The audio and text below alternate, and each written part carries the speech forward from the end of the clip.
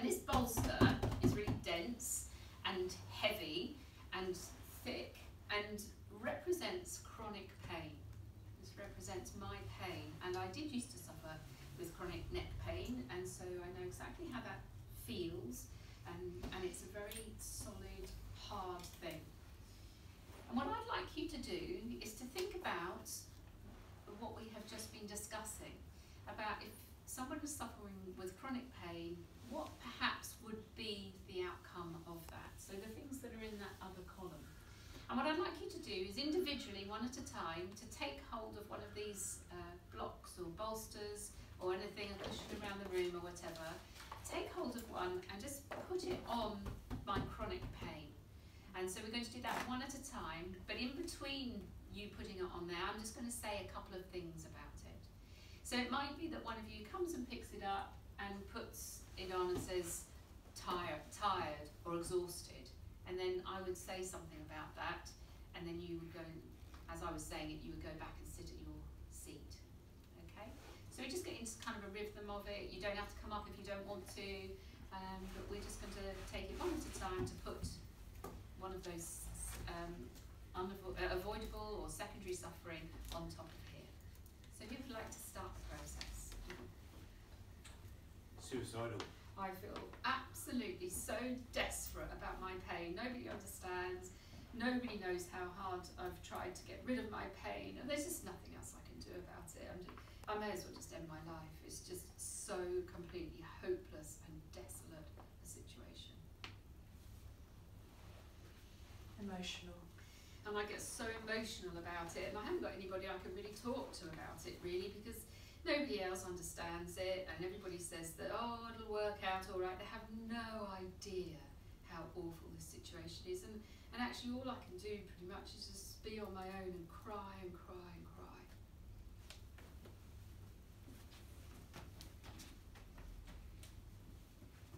Isolating.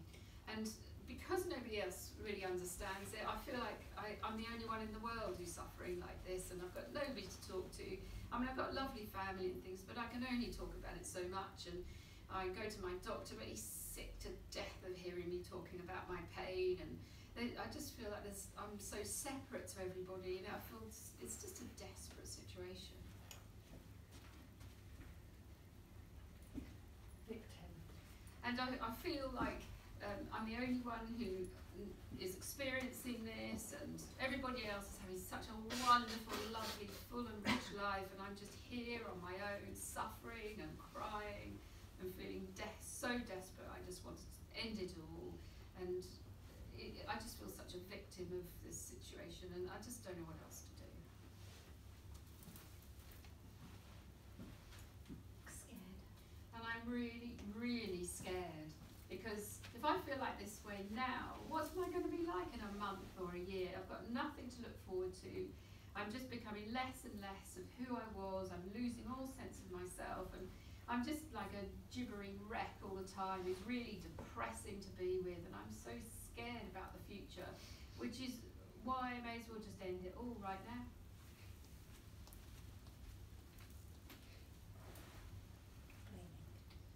And I blame myself, really, because I could have dealt with it differently, or perhaps if I just pulled my socks up I could sort myself out, but I just feel so sad and scared and isolated. But oh God, I feel really guilty as well. I just blame myself for having this pain. Perhaps if I'd lived my life differently, I wouldn't have had so much. And is there something I could have done about it? Oh, I just feel it's all my fault.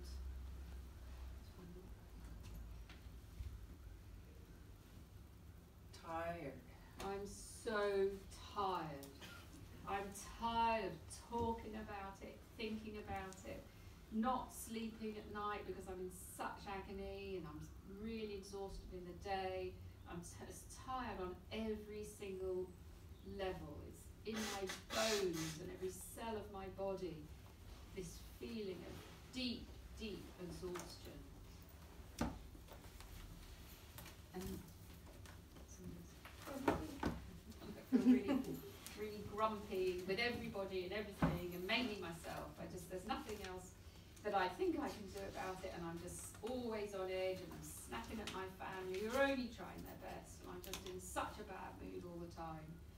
And then I started to learn about mindfulness and started to be a bit kinder to myself and started to realise actually maybe it's not completely my fault that I've got this pain, and that actually if I take a little bit of care and look after myself, maybe if I pace myself a little bit more, and I do see that other people are suffering as well, maybe not with exactly the same pain as I've got, but that other people have so many difficult things to deal with.